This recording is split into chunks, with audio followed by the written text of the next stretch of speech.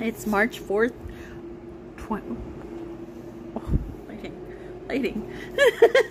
March 4th, 2023. I said it right. Yes. And we are going down our list of tasks we need to do. And we're going to be talking about one.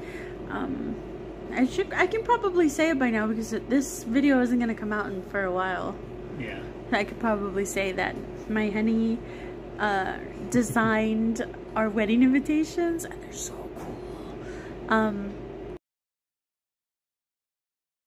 By the time this video comes out, the invitations will probably be at hand, so I'll be able to show a picture of them. But they're so cool. I love them. So let's talk about what we need for the invitations right now, babe.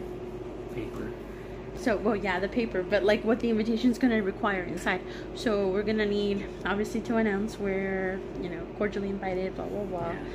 Yeah. Where it's going to be for the ceremony, and then where it's going to be for the reception. And then it's also going to need an RSVP card that they have to send back. But we have to put an envelope with a stamp already on it, just to encourage people to return that.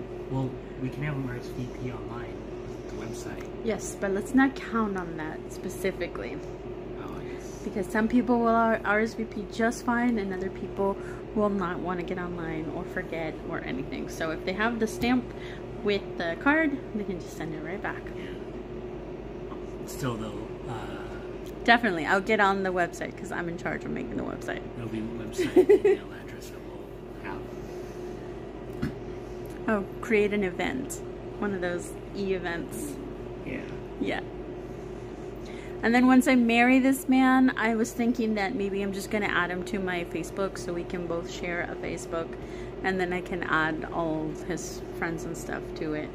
I don't know how he feels about that. I haven't actually talked to him about it, but that way we both have access to the same Facebook, and you're the better Facebook user than I am, so I'm all for it. So we can share that. What do you think about that idea? I like that idea. You want to share my Facebook? Yeah. Because, I'm taking his name, so. Shy love. Oh, you're so cute. Baby. I'm gonna have your last name. You ready to give it away? Yeah. Are you sure you want to do that? Yeah. That doesn't mean I'm not gonna be shy in front of the camera right now. Oh my gosh! I know. You know what? I'm gonna trip. That camera. I'm gonna trip